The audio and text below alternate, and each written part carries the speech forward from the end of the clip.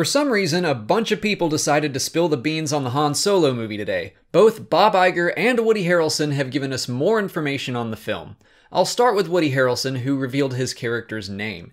In an interview with Jimmy Fallon, Woody was asked again who he plays in the film. Last time, someone asked if he was playing Garrus Shrike, and he said yes, which was still very much suspect.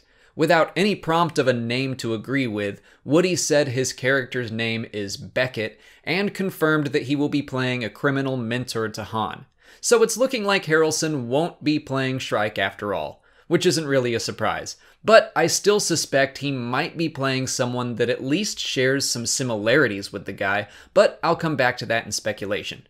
Moving on to Bob Iger's statements, he revealed quite a few bits of news regarding the film in an investor call. He stated that it'll take place over the course of 6 years, starting when Han is 18 and ending at the age of 24. In Iger's words, it will cover how he came into possession of a certain ship, how he met a certain Wookiee, and how he got his name.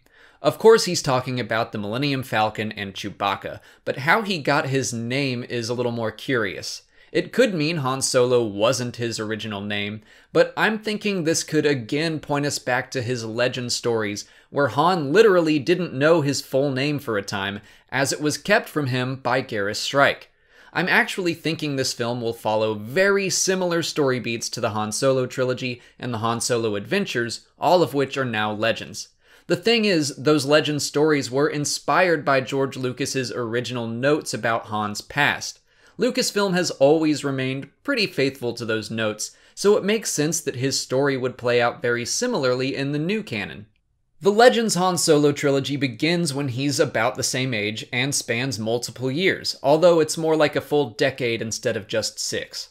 I'm actually very relieved to hear this film will be covering a large chunk of Han's life. When I heard the rumors about how he was going to get the Falcon, meet Chewbacca, and maybe even do the Kessel Run, I was afraid it was going to be told like Han had this one crazy weekend or something. I much prefer seeing these things happen at different points in his life. What do you guys think of all this? Are you excited to see that Sabacc game with Lando and Chewbacca's rescue from slavery, or are you still hesitant about the project? Let me know in the comments. If you haven't already, please like this video, subscribe to the channel to keep up with Star Wars news and lore videos every single day, follow me on Twitter, Instagram, and Facebook, and consider checking out my Patreon page. As always, thanks for watching, and may the Force be with you.